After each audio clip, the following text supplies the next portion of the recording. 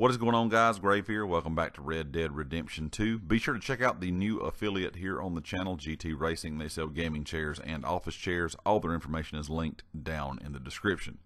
In today's kind of normal Tuesday weekly update, today's newswire was kind of neat because they added all 10 legendary bounties back to the bounty board. You can visit the bounty board and choose any of the bounties from the last 10 weeks. And it says, to sweeten the deal, all bounties issued from the bounty board are paying out 50% more cash and 25% more XP for both character and bounty hunter role progression.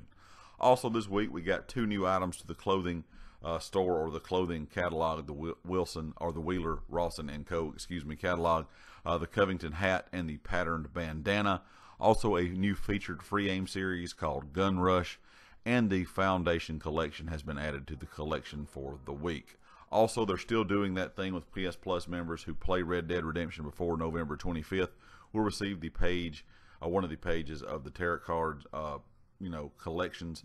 And also, in addition to the bounty bonuses outlined above, bounty hunters can take off an extra 25% off the retail price of the bounty wagon. Collectors can take advantage of 25% discount on all items at Madame Nazar, while meanwhile everything sold at the fence is also 25% off. No information on a new outlaw pass yet. No information on anything going forward for new updates or anything like that.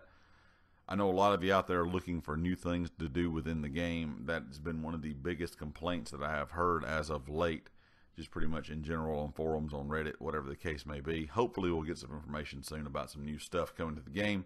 But I do think, like I said, it's kind of neat that they did add all 10 the bounties back to the bounty board. So all these legendary bounties, if you do not get a chance to do some of these, go out and try to do them. They're pretty enjoyable. Also, you can just go out and get some friends together and do a lot of legendary bounties this week and make a lot of cash and a lot of XP along the way.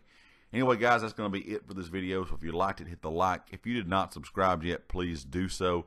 If you have a chance, share the video. It helps out the channel a lot. Click the bell icon in the top right corner so you know when all my videos go live.